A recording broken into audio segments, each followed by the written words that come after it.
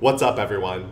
Sam here from ByteByByte.com, and in this video I want to talk about how to become asymmetrical in your interviews so that you can maximize the upside all while minimizing the downside and get the best chance of landing that dream job. So stick around and I'll talk about that in a sec.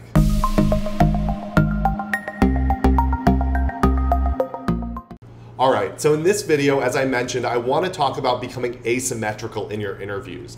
And I think this is a really interesting concept that I've never heard anyone talk about before. So I really want to dig in and show you some strategies that you can use to become asymmetrical and get the best results from your interviews. And so first, I want to give an example so that you can see what I mean by asymmetrical, because this is not something that people usually talk about.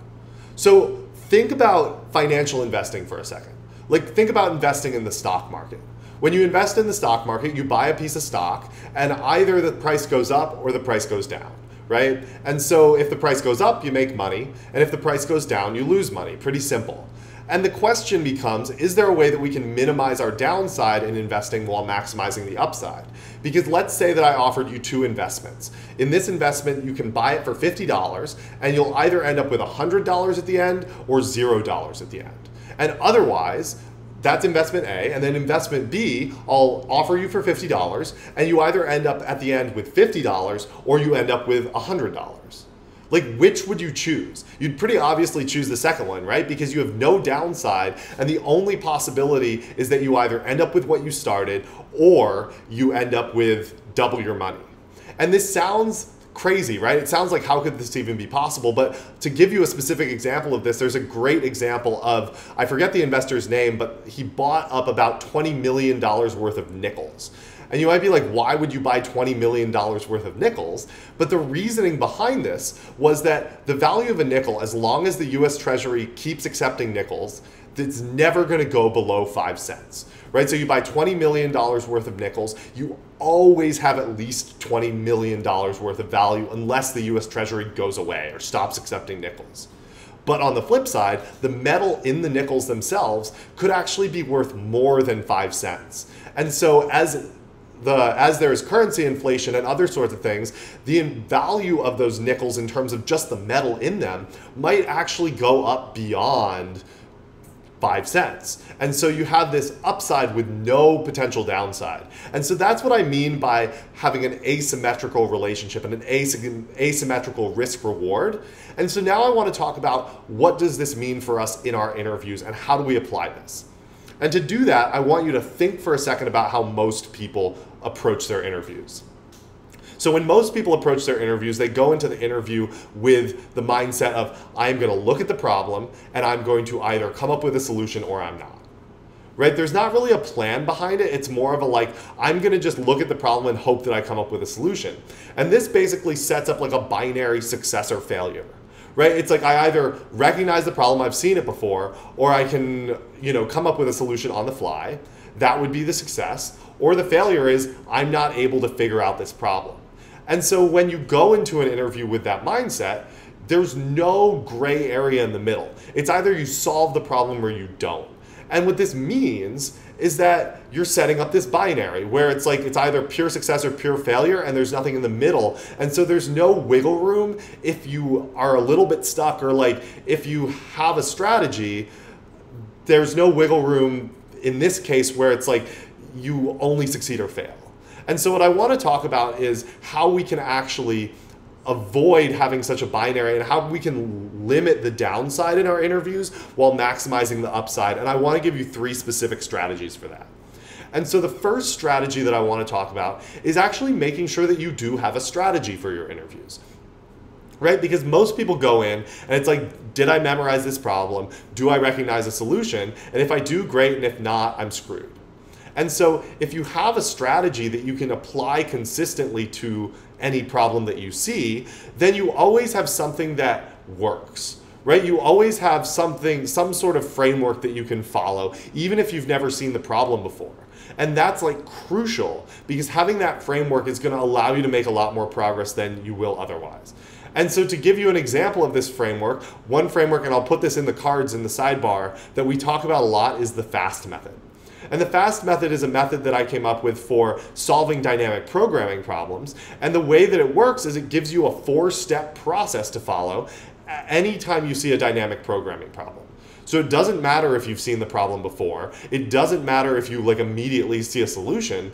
All you have to do is just follow the steps of the process. So it's like you find a recursive solution, you find that first brute force solution, then you analyze that solution. And you can check out our free ebook on the FAST method, and I go through all of this in a lot of detail.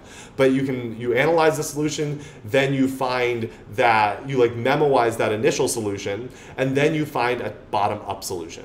And this is sort of the approach that you take when you go through the FAST method. And by having that, it applies no matter what the problem is. And so you just work your way through the problem. And you always know that, like, even if I didn't do as well as I could have done in this interview, even if I wasn't like super fast at coming up with the solution, and even if I stumbled a little bit, I'm still gonna get there, and I still have a process that I can follow that will be consistent every time. And so having a strategy is so important in your interviews. And I would encourage you to, as you go through problems, try and identify what are the commonalities between those different problems. Because if you can identify those commonalities, then you are going to be much more prepared and in seeing like what are the commonalities and what is that like consistent strategy that I can follow every time I go through a problem. And so number one, have a strategy. Number two, find a brute force solution to every problem you solve in your interviews. And this is such an important point. And I've talked about this before, but I want to reiterate it because I still do mock interviews with people all the time who don't do this. And finding a brute force solution to your problem is so valuable because that establishes a baseline for you, right? That sets the minimum success that you can have.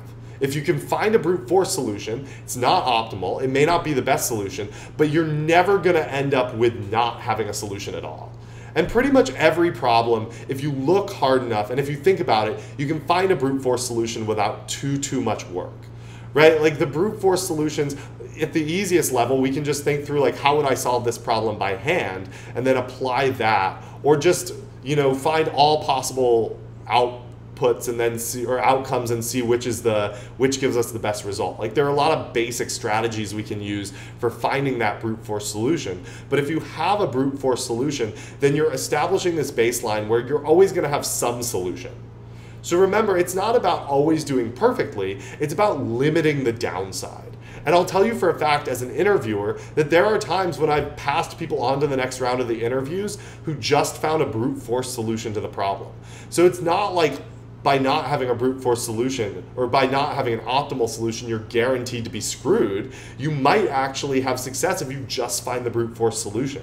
And this is why establishing that like, you know, lower bound on our, you know, the quality of our answer essentially, and by minimizing that downside is so important. And so number one was finding a strategy. Number two, starting with that brute force solution. And number three, that is something that a lot of people don't think about, but is focus on the most common topics that you're actually going to see in your interview. So one thing that I see come up a ton is that people will spend all this time focusing on topics that are not likely to come up in their interview. And a perfect example of this is something like bit manipulation, or you know, even system design to a degree. Like you're not likely to see very many system design interviews. Even if you're an experienced engineer, the chances of you seeing more than one in an interview are fairly low. And so what we found actually at Byte by Byte, we did some research and we found that the most common questions that you're going to be asked are string and array problems, tree and graph problems, and DP and recursion problems.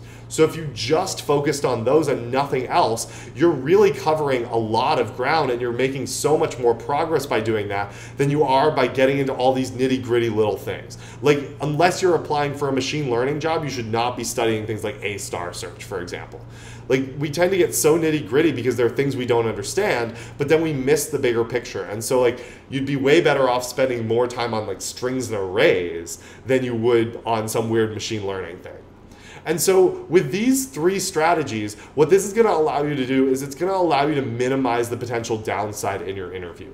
And what I mean by this is you're really going to establish like a foundation where it's like, I may not do great, but I'm at least going to do like mediocre. And even though that doesn't really sound that good when I say it that way, imagine that as the difference between I completely bomb or I do well.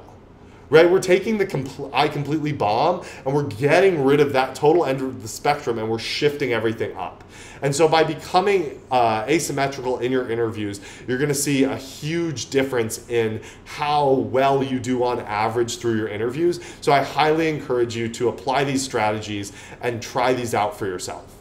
And so with that, that's all I got for you today. If you enjoyed this video, please hit the subscribe button below, and I'll link as well to our dynamic programming guide where you can learn about the FAST method, you can study, and you can see exactly how to solve all the most common dynamic programming problems. So definitely check that out, and I look forward to seeing you guys next week.